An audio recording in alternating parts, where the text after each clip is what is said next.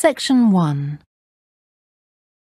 You will hear a telephone conversation between an official at a village hall and a woman who wants to hire a public room.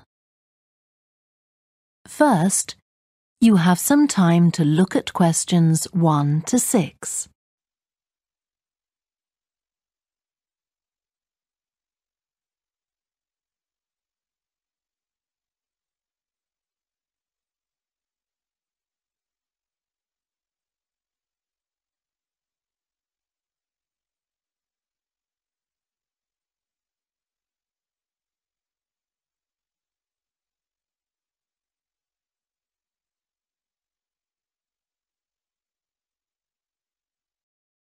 Now we shall begin.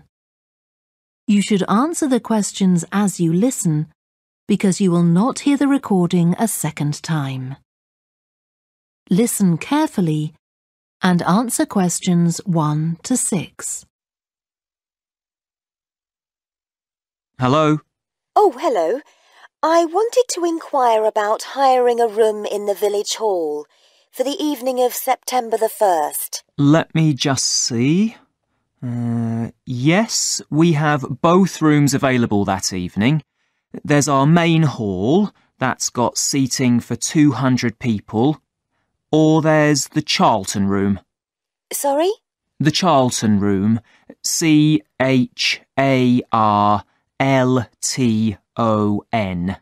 That's got seating for up to 100. Well, we're organising a dinner to raise money for a charity, and we're hoping for at least 150 people. So, I think we'll go for the main hall. How much would that cost? Let's see. You wanted it for the evening of September the 1st? Yes, that's a Saturday. So, from 6 p.m. to midnight, that'd be £115. That's the weekend price. It's £75 on weekdays. That's all right. And I have to tell you, there's also a deposit of £250, which is returnable, of course, as long as there's no damage. But we do insist that this is paid in cash. We don't take cards for that. You can pay the actual rent of the room however you like, though. Cash, credit card, cheque. Oh, well, I suppose that's okay. So, does the charge include use of tables and chairs and so on? Oh, yes. And what about parking? Yeah, that's all included. The only thing that isn't included is, you said you were organising a dinner? Yeah. Well, you'll have to pay extra for the kitchen if you want to use that. It's £25. It's got very good facilities, good quality cookers and fridges and so on. OK. Well, I suppose that's all right. We can cover the cost in our entry charges. Right, so I'll make a note of that. Now, there are just 1 or 2 things you need to think about before the event. For example, you'll have to see about getting a licence if you're planning to have any music during the meal. Oh, really?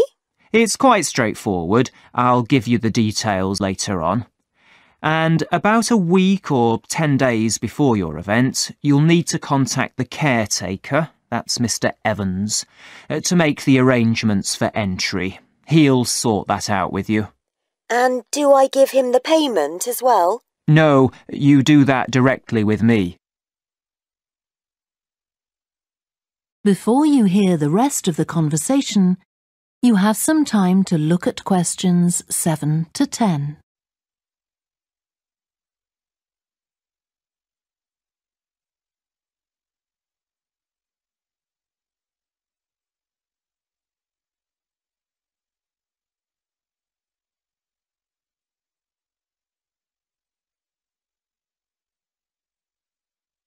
Now listen and answer questions 7 to 10. Right. Now, is there anything I need to know about what happens during the event? Well, as you'll be aware, of course, the building is no smoking throughout. Of course. Now, are you having a band? Yes. Well, they'll have a lot of equipment, so rather than using the front door, they should park their van round the back and use the stage door there. You can open that from inside, but don't forget to lock it at the end. OK. And talking of bands, I'm sure I don't need to tell you this, but you must make sure that no one fiddles about with the black box by the fire door. That's a system that cuts in when the volume reaches a certain level. It's a legal requirement. Sure. Anyway, we want people to be able to talk to one another, so we don't want anything too loud. Oh, that reminds me. We'll be having speeches. Are there any microphones available? Yep, just let the caretaker know. He'll get those for you. Right, now, when the event is over, we do ask that the premises are left in good condition. So there's a locked cupboard, and you'll be informed of the code you need to open that. It's got all the cleaning equipment, brushes and detergent and so on. Right. So what do we need to do after everyone's gone? Sweep the floors, I suppose? Well, actually, they have to be washed, not just swept. Then you'll be provided with black plastic bags, so all the rubbish must be collected up and left outside the door. Of course. We'll make sure everything's left tidy. Oh, and I forgot to ask. I presume we can have decorations in the room? Yes, but you must take them down afterwards. Sure. And the chairs and tables should be stacked up neatly at the back of the room. I'll make sure I've got a few people to help me. That is the end of section 1. You now have half a minute to check your answers.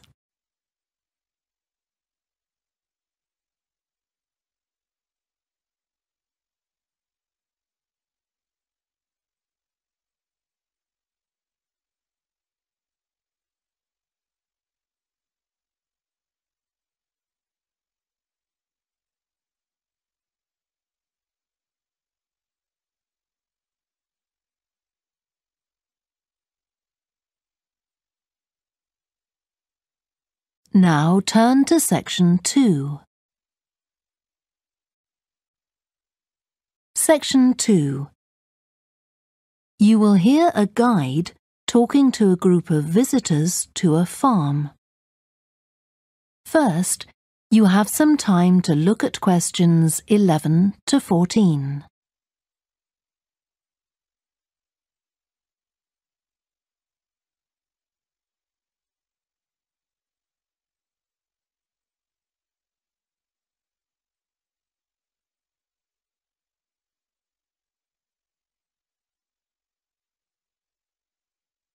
Listen carefully and answer questions 11 to 14. Welcome to the Fiddy Working Heritage Farm. This open-air museum gives you the experience of agriculture and rural life in the English countryside at the end of the 19th century. So you'll see a typical farm of that period, and like me, all the staff are dressed in clothes of that time. I must give you some advice and safety tips before we go any further. As it's a working farm, please don't frighten or injure the animals. We have a lot here, and many of them are breeds that are now quite rare. And do stay at a safe distance from the tools. Some of them have sharp points, which can be pretty dangerous, so please don't touch them. We don't want any accidents, do we? The ground is very uneven, and you might slip if you're wearing sandals, so I'm glad to see you're all wearing shoes. We always advise people to do that. Now, children of all ages are very welcome here, and usually even very young children love the ducks and lambs, so do bring them along next time you come. I don't think any of you have brought dogs with you, but in case you have, I'm afraid they'll have to stay in the car park unless they're guide dogs. I'm sure you'll understand that they could cause a lot of problems on a farm. Before you hear the rest of the talk, you have some time to look at questions 15 to 20.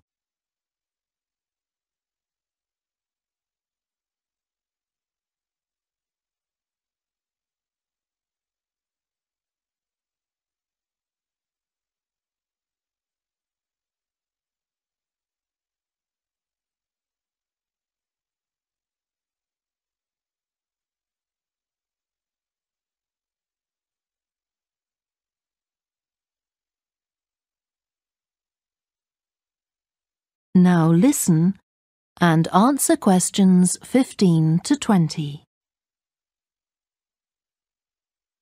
Now let me give you some idea of the layout of the farm. The building where you bought your tickets is the new barn immediately to your right, and we're now at the beginning of the main path to the farmland, and of course the car park is on your left. The scarecrow you can see in the car park in the corner beside the main path is a traditional figure for keeping the birds away from crops. But our scarecrow is a permanent sculpture. It's taller than a human being, so you can see it from quite a distance. If you look ahead of you, you'll see a maze. It's opposite the new barn, beside the side path that branches off to the right, just over there. The maze is made out of hedges which are too tall for young children to see over them, but it's quite small, so you can't get lost in it. Now, can you see the bridge crossing the fish pool further up the main path? If you want to go to the cafe, go towards the bridge and turn right just before it. Walk along the side path and the cafe's on the first bend you come to. The building was originally the schoolhouse, and it's well over 100 years old.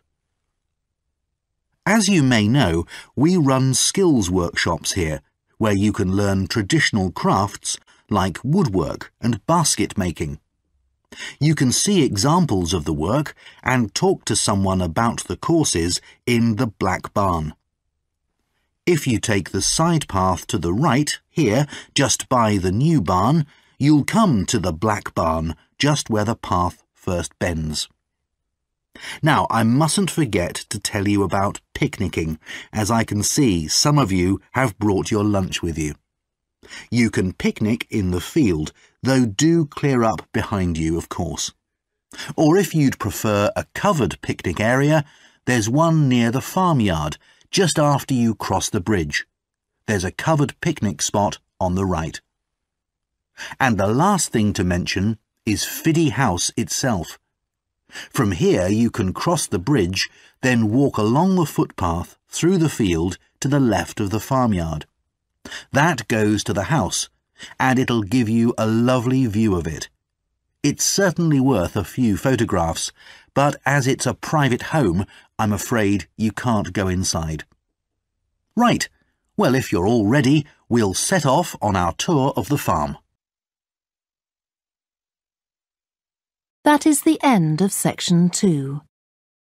You now have half a minute to check your answers.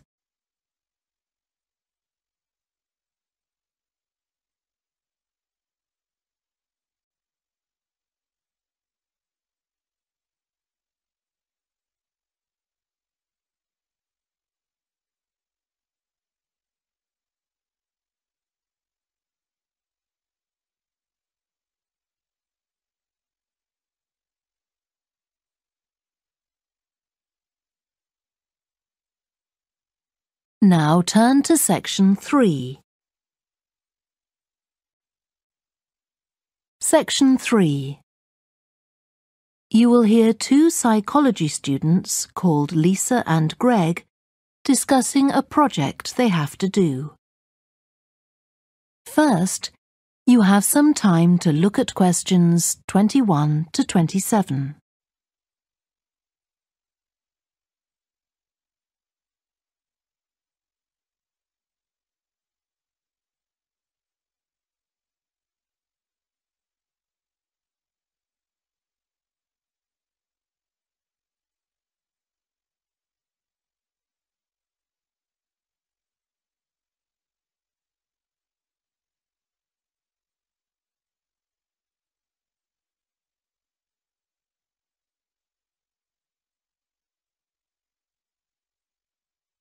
Now listen carefully and answer questions 21 to 27.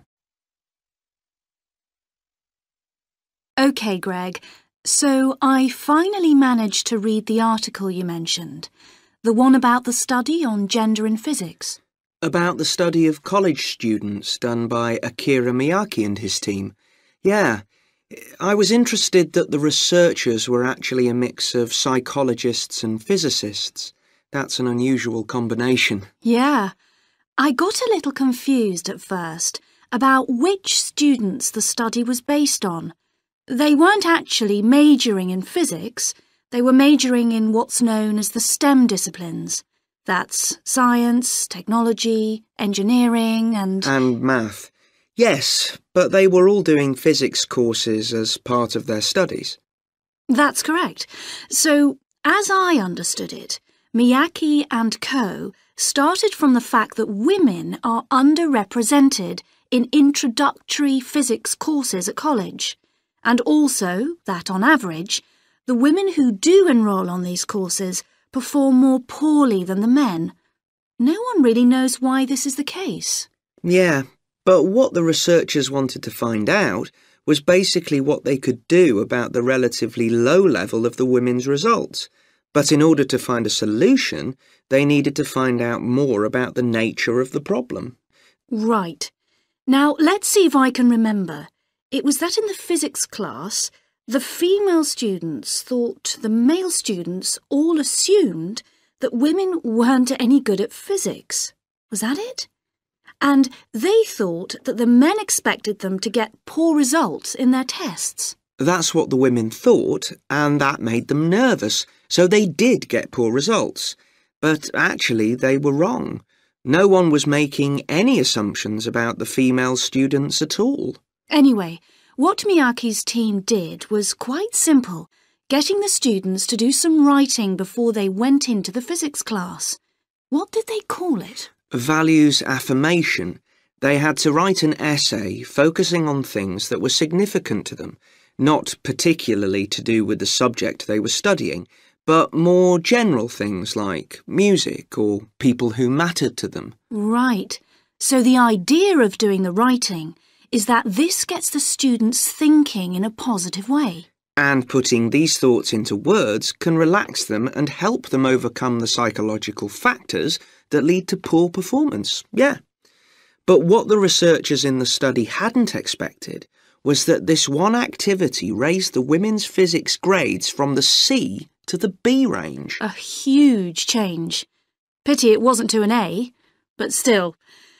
No, but it does suggest that the women were seriously underperforming beforehand in comparison with the men. Yes. Mind you, Miyake's article left out a lot of details, like did the students do the writing just once or several times? And had they been told why they were doing the writing? That might have affected the results. You mean if they know the researchers thought it might help them to improve, then they just try to fulfill that expectation? Exactly. Before you hear the rest of the discussion, you have some time to look at questions 28 to 30.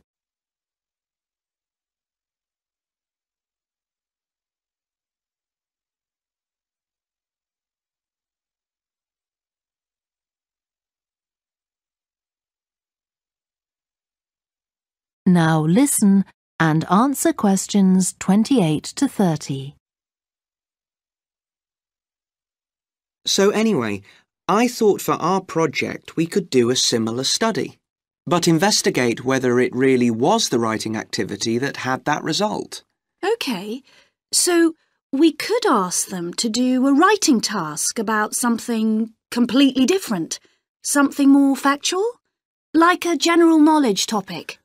Maybe, or we could have half the students doing a writing task and half doing something else, like an oral task. Or even half do the same writing task as in the original research and half do a factual writing task. Then we'd see if it really is the topic that made the difference or something else. That's it. Good. So At our meeting with the supervisor on Monday, we can tell him we've decided on our project. We should have our aims ready by then. I suppose we need to read the original study. The article's just a summary. And there was another article I read by Smolinski. It was about her research on how women and men perform in mixed teams in class, compared with single-sex teams and on their own. Let me guess, the women were better at teamwork. That's what I expected. But actually, the men and the women got the same results, whether they were working in teams or on their own. But I guess it's not that relevant to us. What worries me, anyway, is how we're going to get everything done in the time. We'll be okay now we know what we're doing. Though I'm not clear how we assess whether the students in our experiment actually make any progress or not. No, we may need some advice on that. The main thing's to make sure we have the right size sample, not too big or too small. That shouldn't be difficult. Right, what do we need to do next? We could have a look at the timetable for the science classes. Or perhaps we should just make an appointment to see one of the science professors. That'd be better. Great. And we could even get to observe one of the classes. What for? Well, OK, maybe let's just go with your idea. Right, well, I think that's everything for now. That is the end of section 3. You now have half a minute to check your answers.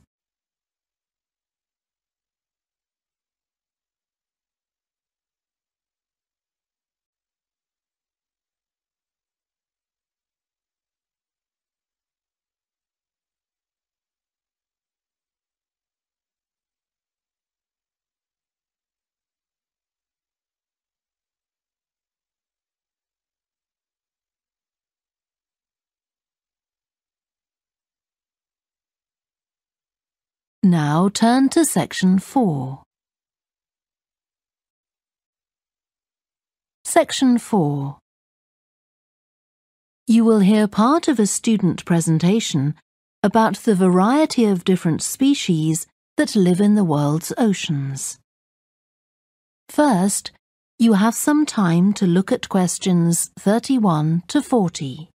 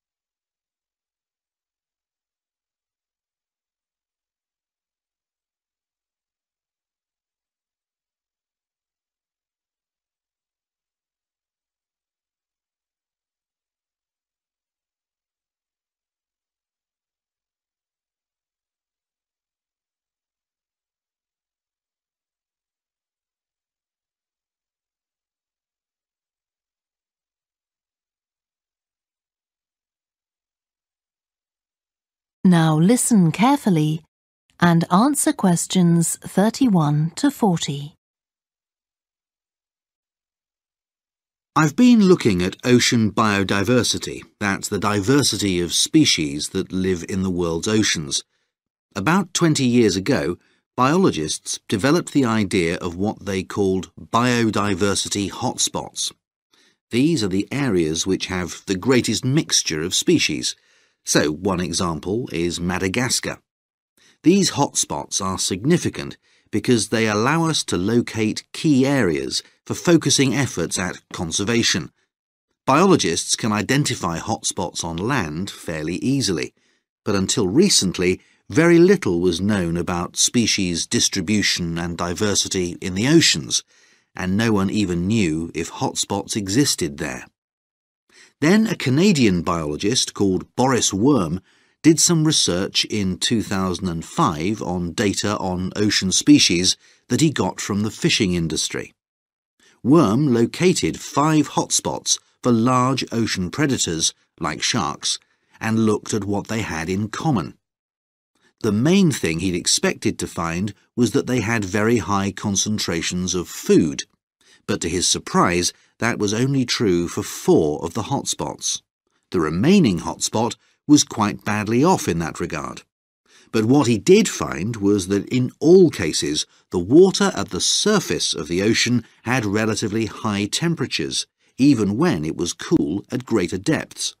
So, this seemed to be a factor in supporting a diverse range of these large predators. However, this wasn't enough on its own, because he also found that the water needed to have enough oxygen in it. So these 2 factors seemed necessary to support the high metabolic rate of these large fish. A couple of years later, in 2007, a researcher called Lisa Balance, who was working in California, also started looking for ocean hotspots, but not for fish. What she was interested in was marine mammals, things like seals. And she found 3 places in the oceans which were hotspots, and what these had in common was that these hotspots were all located at boundaries between ocean currents. And this seems to be the sort of place that has lots of the plankton that some of these species feed on. So now people who want to protect the species that are endangered need to get as much information as possible. For example, there's an international project called the Census of Marine Life. They've been surveying oceans all over the world, including the Arctic. One thing they found there, which stunned other researchers, was that there were large numbers of species which live below the ice, sometimes under a layer up to 20 meters thick. Some of these species had never been seen before. They've even found species of octopus living in these conditions. And other scientists working on the same project but researching very different habitats on the ocean floor have found large numbers of species congregating around volcanoes, attracted to them by the warmth and nutrients there.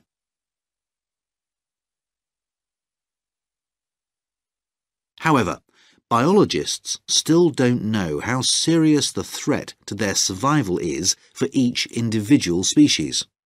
So a body called the Global Marine Species Assessment is now creating a list of endangered species on land, so they consider things like the size of the population, how many members of one species there are in a particular place, and then they look at their distribution in geographical terms. Although this is quite difficult when you're looking at fish because they're so mobile. And then thirdly, they calculate the rate at which the decline of the species is happening. So far, only 1,500 species have been assessed, but they want to increase this figure to 20,000. For each one they assess, they use the data they collect on that species to produce a map showing its distribution. Ultimately, they will be able to use these to figure out not only where most species are located, but also where they are most threatened. So, finally, what can be done to retain the diversity of species in the world's oceans? Firstly, we need to set up more reserves in our oceans, places where marine species are protected. We have some, but not enough. In addition, to preserve species such as leatherback turtles, which live out in the high seas but have their nesting sites on the American coast, we need to create corridors for migration, so they can get from one area to another safely. As well as this, action needs to be taken to lower the levels of fishing quotas to prevent overfishing of endangered species. And finally, there's the problem of bycatch. This refers to the catching of unwanted fish by fishing boats. They're returned to the sea, but they're often dead or dying. If these commercial fishing boats used equipment which was more selective so that only the fish wanted for consumption were caught, this problem could be overcome. OK, so does anyone have any questions about... That is the end of section 4. You now have half a minute to check your answers.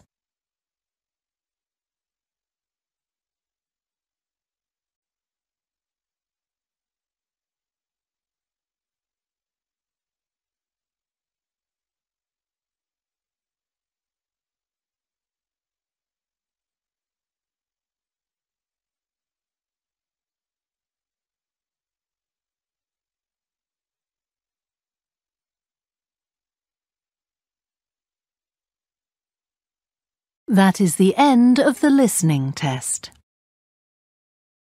You now have 10 minutes to transfer your answers to the answer sheet.